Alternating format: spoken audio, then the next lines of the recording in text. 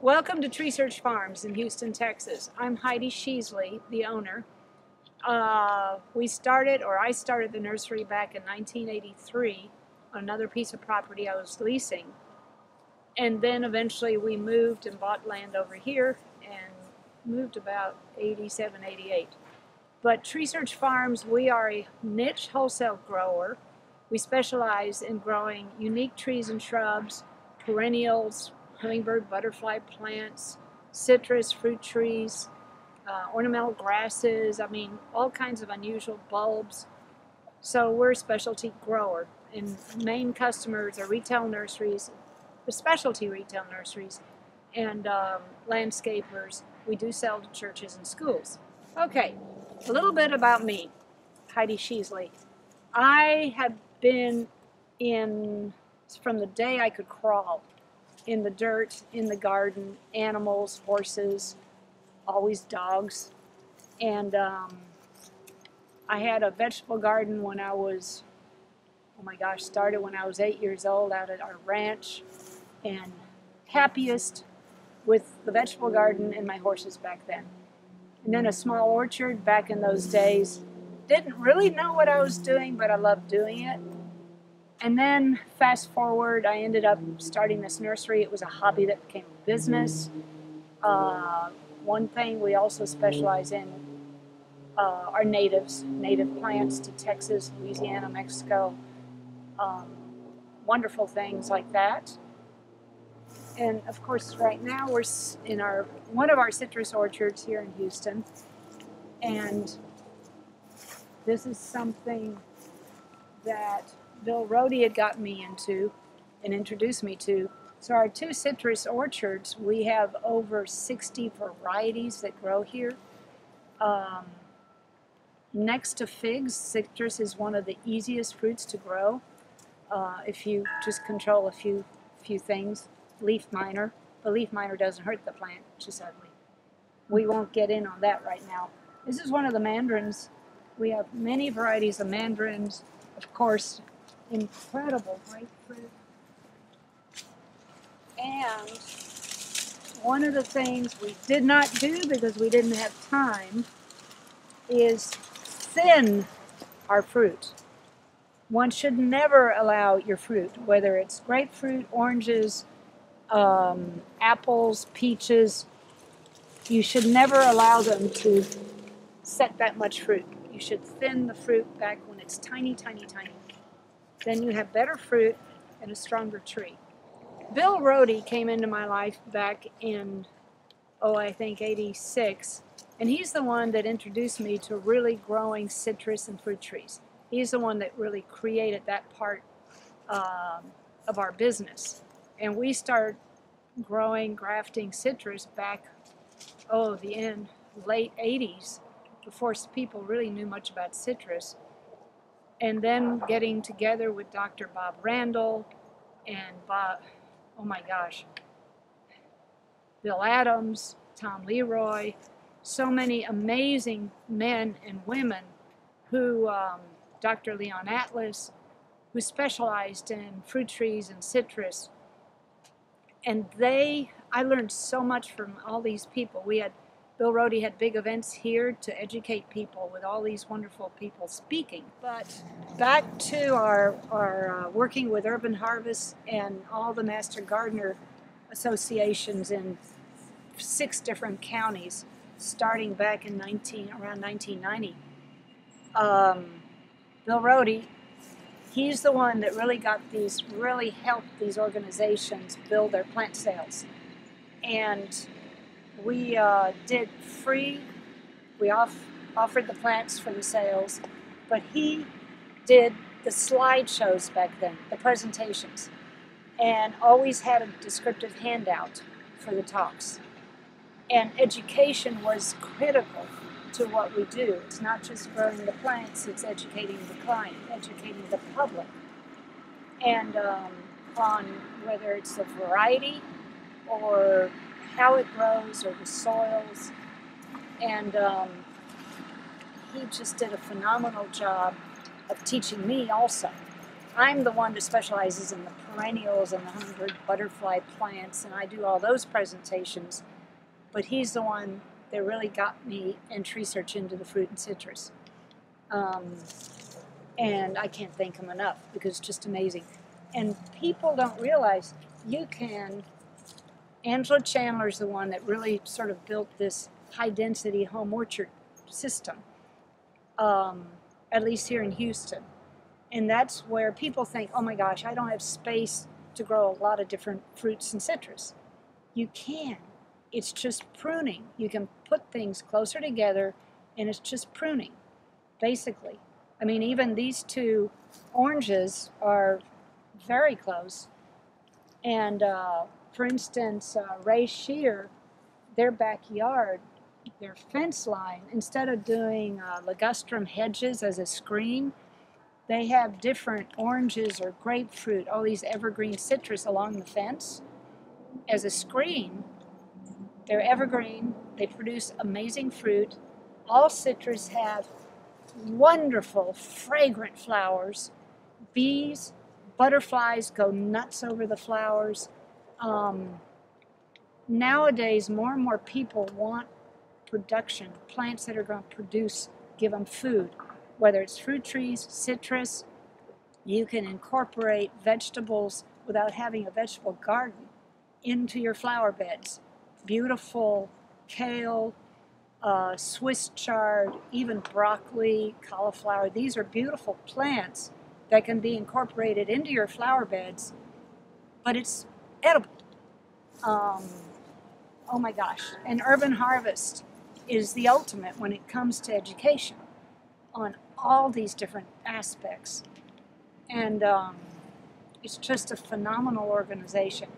And Bill Rohde and I, working with Bob Randall in the early days of building their sales, I'm very proud to say that Treesearch Farms is the one that really sort of helped build all these sales. But it's Bill Rohde and his marketing and his knowledge of all these fruits and citrus.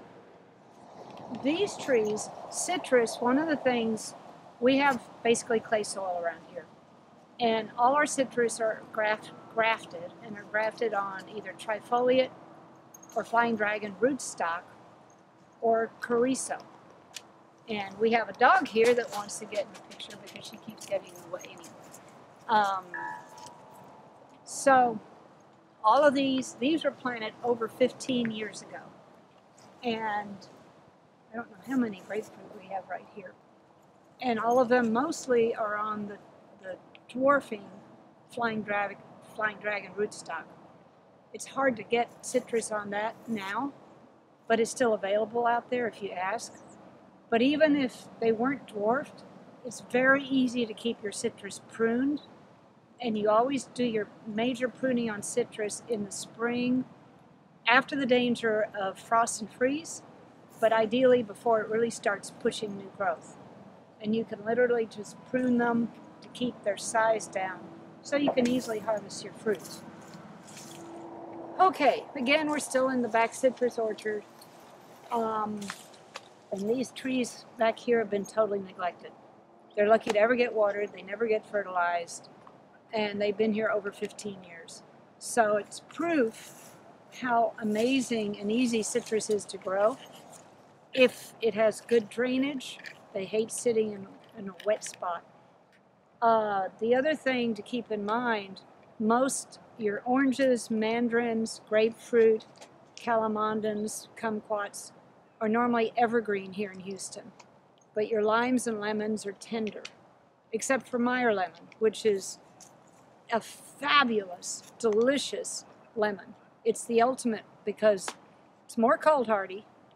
It might drop its leaves. It's a big, juicy lemon because it's a cross between a lemon and an orange. So that makes it big. It almost looks like an orange. It's a little sweeter. And the Meyer lemon is what Luby's Cafeteria used to use for their lemonade a long time ago. But it's the ultimate lemon. Everyone wants it. And normally easy to get. And the citrus in here, we have oranges in this area. This is a very unique, the small one here, Uju Kitsu orange.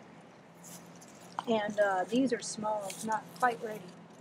But it's a sweet, delicious, unique orange that looks like a pear. Sort of looks like a lemon pear. But right over in here, again, we haven't been harvesting as we should. This is Shamuti orange. Because we've allowed them to set too much fruit, the oranges are not as big as they should be. Now, the neat thing about calamondins, you can grow these from seed, where you don't want to do that with other citrus. You grow citrus from seed, you have no idea what you're going to get, and it could be up to 10 years before it even ever produces. But this calamondin grows from seed, it comes true, and it starts producing at a young age. Okay, here's part of our high density home orchard. So these are apple trees. We have 2 here and we have 4 here, different varieties. But our whole grounds, we have over 4 acres of like a mini botanical garden, and we use it to educate our customers and our customers' customers on what the special trees or shrubs or perennials that we grow, what they look like in the garden. Because people can look at a plant in a pot and it doesn't mean anything to them. But we walk over and show them a 100-foot Montezuma cypress that we had grown from seed. Now over here,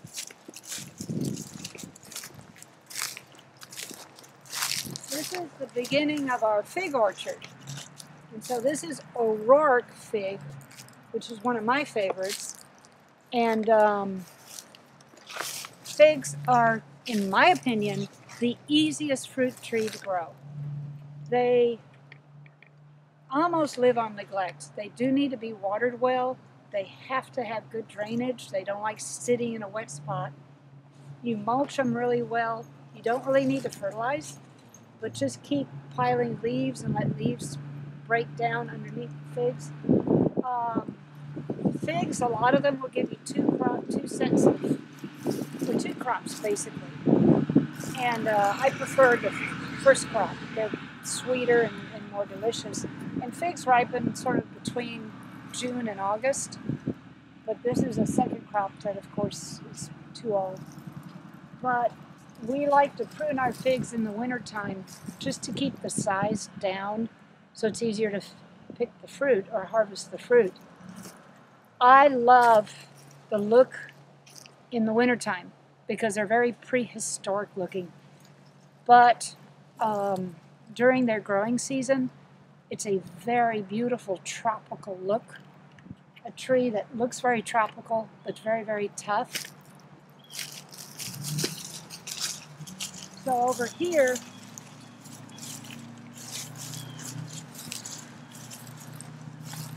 over time, we've lost a couple of them sat in areas that were too wet. But we have banana fig, which is one of my favorites. Celeste is known as the Texas sugar fig. It's a small, sort of tan brown fig that's absolutely delicious, sweet, heavy producer, great for fresh eating and for cooking. And then there's LSU purple and LSU gold, just many varieties of figs. Okay, another part of Treesearch Farms is our cottage over here that we use for events and helping bring clients over when we want to sit down and go over plans. And the chickens and the turkeys. So, just have to show off some of my flock. Hey guys. Hello.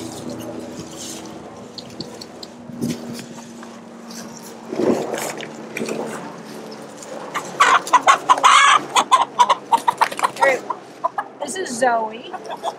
Zoe is one of our flock, and then we have about 13 varieties of chickens.